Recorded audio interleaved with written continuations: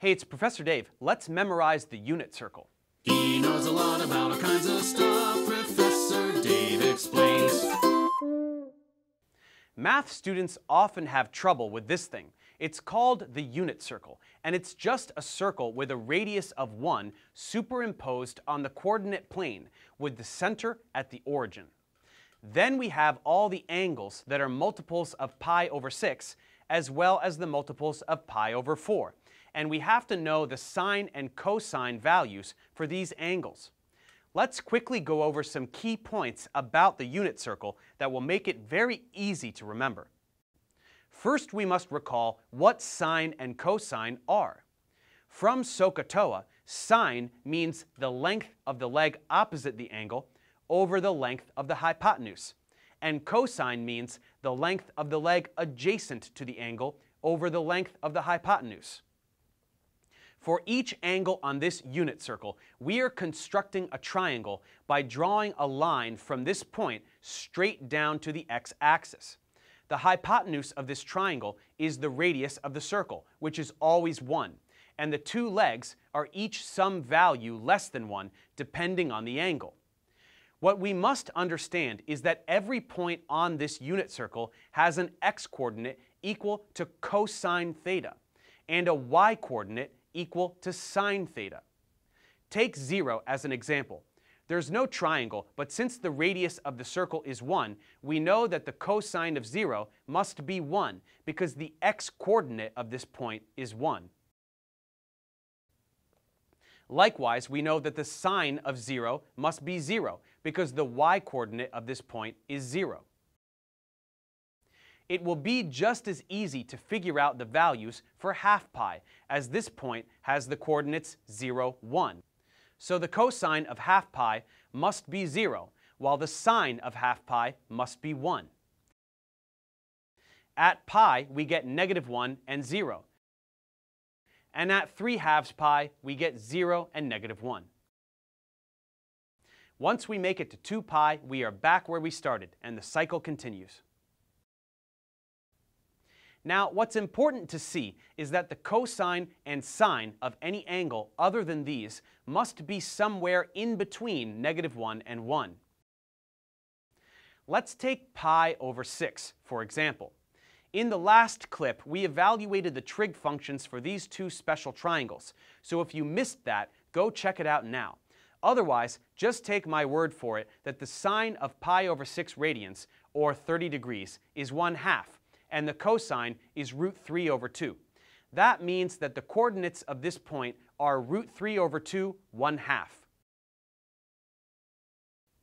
For quarter pi, we have this other special triangle, and both the sine and cosine of 45 are √2 over 2. So these are the coordinates of this point. For 2 pi over 6, or pi over 3, we have the same values as for pi over 6, but reversed, since it's the same triangle, just looking at the other angle. That means that these are the coordinates of this point. And that wraps up the first quadrant. Now here's the thing that makes this so easy to remember. We see some fractions and some roots which may seem unrelated. Just for the sake of creating a pattern, let's replace 0 with √0 over 2, since √0 is 0. Let's change 1/2 into √1 over 2, since √1 is 1. Then we have √2 over 2, √3 over 2, and let's change 1 into √4 over 2, since √4 is 2, and 2 over 2 is 1. Now, if we look at the sine values for these angles, which correspond to the y-coordinates of the points, we can start at the x-axis, where the y value is √0 over 2. We climb up to √1 over 2, then √2 over 2, then √3 over 2, then √4 over 2.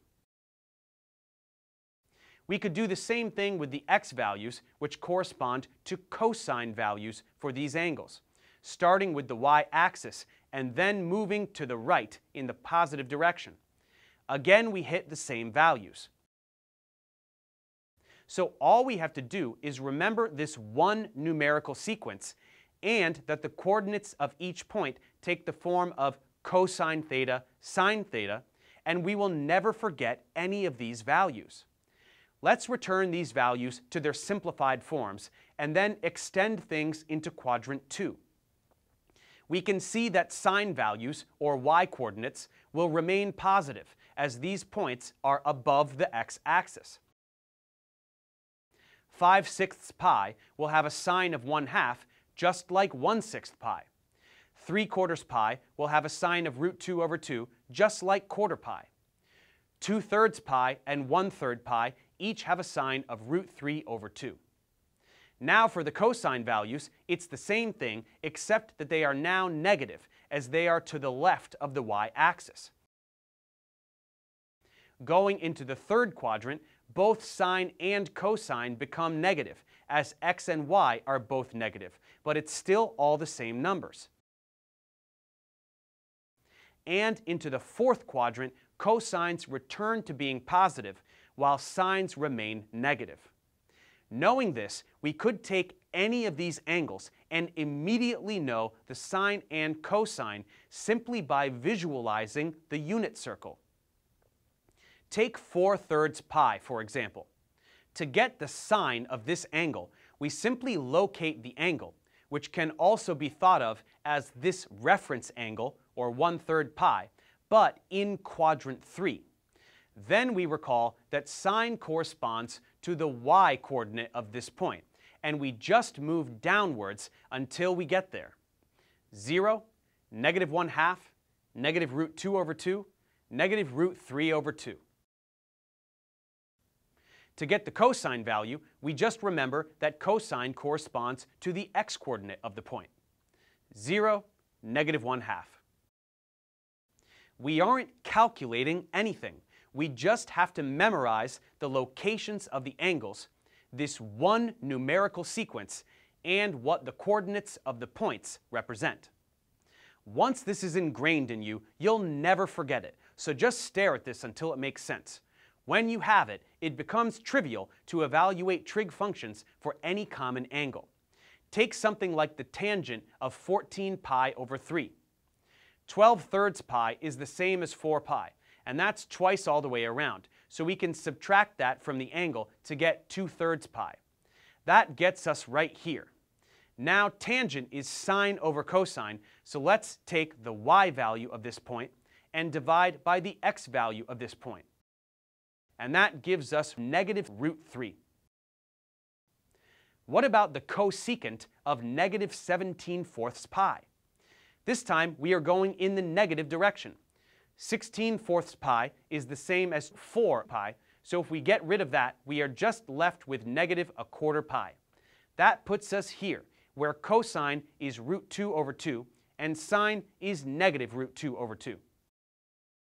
Cosecant is 1 over sine, so we take 1 over -√2/2. We can therefore just flip this over to get -2/√2, and then we multiply by √2/√2 to get rid of the radical on the bottom. That leaves us with -√2. It may take a little while to get accustomed to using the unit circle so quickly, but it's just a matter of practice. When you're ready, let's check comprehension.